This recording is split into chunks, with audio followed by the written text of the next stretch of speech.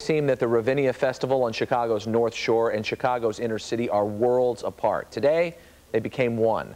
A symphony scored by a well-known composer was rehearsed, then performed with the help of some grade school students. Here's ABC7's Frank Matthew.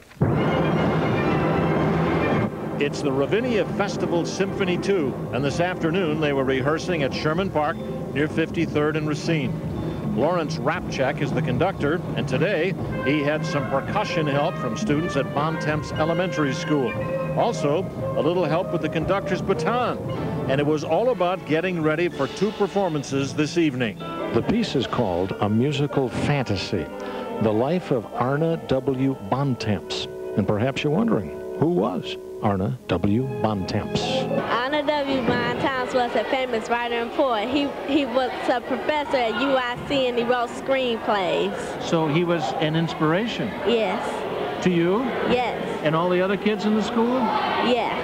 The students contribute to the composition with some rhythm and by writing a narrative that tells the story of their hero who died in 1973. Their school is named after him, and it's just a name on the building. And suddenly, now we know who he is.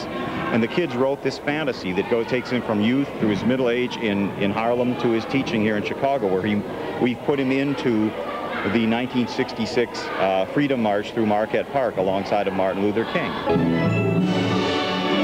The kids added their own dance to go with the music, and together these professional musicians and the students were in perfect harmony. There's something in this for all of them that I hope this whole experience helps to bring that to fruition, because I think any one of these kids truly can be a chosen one to really do good in life.